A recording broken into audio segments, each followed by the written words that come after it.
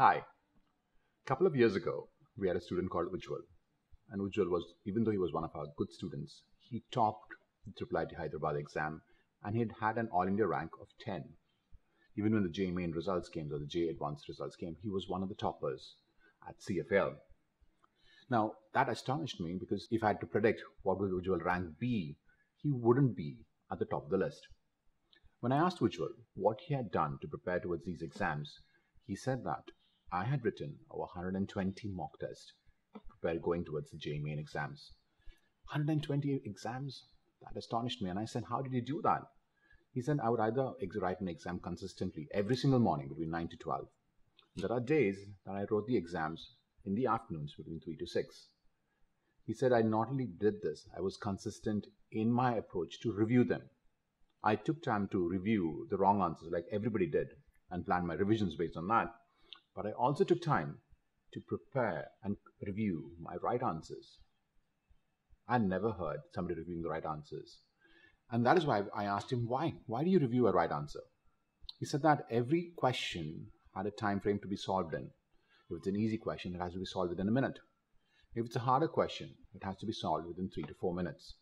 If I had taken longer time for any of these questions, I would review it to see why did I take so long and how can I refine it so that the next time a similar question comes, I solve it in the time frame that was allocated for it.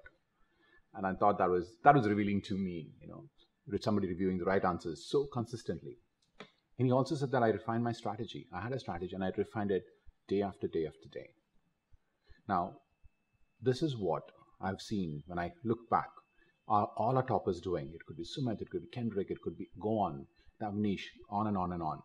Every year, what I have seen is that the toppers are giving one mock test a day consistently, if not two.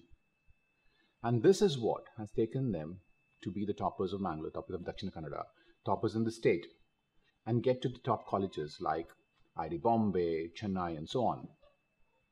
Now, if you're a student listening to this, and if you're concerned or if you're thinking about what the toppers are doing, they're doing the same things.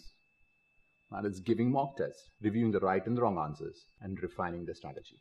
There are a few more other things that I would also recommend or I would suggest that you consider as you prepare for these exams. One is consistency.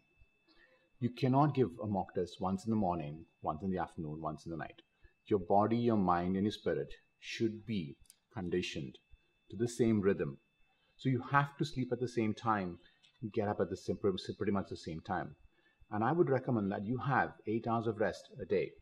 Eat good food, take care of your health, take care of your mental state, body, mind, spirit, in very good shape as you come towards this exam. Wishing you all the best and wishing you too are the topper in these exams. Thank you.